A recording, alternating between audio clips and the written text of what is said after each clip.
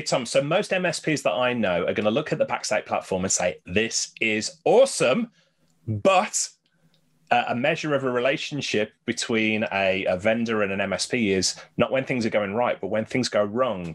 So what does the support system look like for Pax8? How are you supporting MSPs? Yeah, absolutely. And I love that you break up that that metric. Yeah, we do a lot of things right, but how we're really valued is what happened when things go wrong. You and I are very much human beings. We know that technology doesn't always work. Things do happen within that. So we do offer 24/7, 365 days support, very globally at this time. Whether you're awake or asleep, somebody at Pax8 is awake and online, ready to respond to those emails, to those phone calls. You can always call in and have a chat with us, have a real live human being involved in that. But again, making that process very, very easy to get in communication with us when that event does occur. So within the Pax8 platform itself, we've got kind of two ways to open up a support ticket. I can hit my question mark up here at the top, navigate all the way halfway down there to these support tickets. Or as well, we've added a shortcut recently here on the bottom left side in which we can just click directly into our support dashboard. And I can see there an aggregated metric of kind of all of my companies, all of the tickets. You can see almost, statuses, things like that, open, closed. You'll see a couple of pendings. And then very much as well, you can kind of drill down into specific companies. And so, as we volume up the subscriptions, we may have, multiple tickets open for the same company. You can see there are a couple of open tickets. I've got one pending there. But then, opening up that new ticket, telling us that you need some help shouldn't be an arduous process. It should be very, very simple. Create new ticket up here at the top. What kind of issue is it? Maybe we need some support. What are we dealing with? Is this something that's billed in arrears? Is it a one-time charge? Is it something with the API? Or is it one of our standard subscriptions there? Who is this going to be for? And so I can go ahead and, search across all of my companies. Maybe I am still working with my John 10 here. Great. And if we do have to open up a new support ticket, that process should be very, very easy on our end here.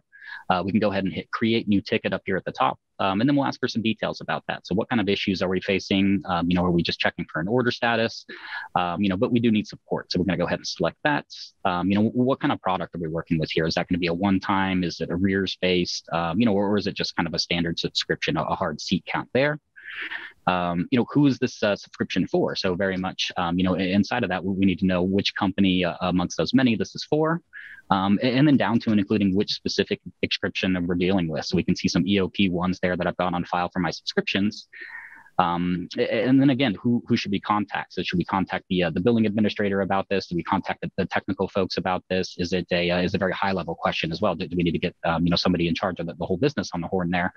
Again, we're collecting all this information up front so that we don't have to play email ping pong back and forth there in order to get those necessary details. Let us know how severely this is impacting your business. If this is mission critical stuff, definitely let us know. We do take that stuff into account. Preferred contact method. Email is great just because we do collect things like screenshots. Very much helps our back-end teams analyze that when we can collect that data via email. Never be afraid to call us for help at Pax8. So again, 24 hours are always online for it. Maybe I could do something very simple, emails not flowing, give us a nice description about that email not flowing inside of there, kind of flesh that out. I always tell partners, write me a novel, don't tweet me, give us more information. We can always sift through it rather than some minimal stuff there. We can always CC any stakeholders involved into this. And so whether there's other technicians or, finance or billing admins involved, we can, of course, keep them updated. And then, of course, documentation, things like that. Again, give us those screenshots, tell us exactly what's going on so that when we receive that ticket, we can just go. We can just jump right into that, solve for it. So very, very easy to curate all that. We can go ahead and submit that. You can see there a new ticket has been submitted. And then very much so we are able to go inside of here, find that existing ticket and then manage that going forward. So in terms of response rates, how quickly can we expect Pax8 to respond to tickets that are raised via email here?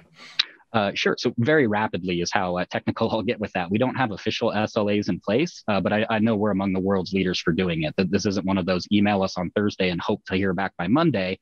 You're going to hear back on Thursday. You're going to hear back that morning or that evening, very much so. And it's not going to just be a ticket received. It's going to be this is what we expect to happen. We've seen this 10 times already this week. Here's the quick solve. And as far as those hard numbers, I can talk about that and do a little bit of bragging for our support team. So we are up to an 85% solve rate for all tickets that come through Pax8. In layman's terms, that means more than 4 out of every 5 tickets that are open with Pax8, we solve in-house with our in-house support team. Again, 24/7, globally based support team here. And on that rare occasion that we can't solve something, maybe it is something truly with the back end or something with an API that got pushed by a vendor, let us leverage those relationships. Let us escalate that on your behalf. So you're not calling the 1-800 help me line and then just going in circles on that standard support experience that, unfortunately we've all been privy to. So definitely lean on us for support. And again, no charge to do this. This is something that's included with our partnership with Pax8, is you do get access to our 24-hour support. We'll do our best to go ahead and solve that in-house, and again, escalate the things, for you if we are unable to take care of it. Very, very cool indeed. Thanks, Tom.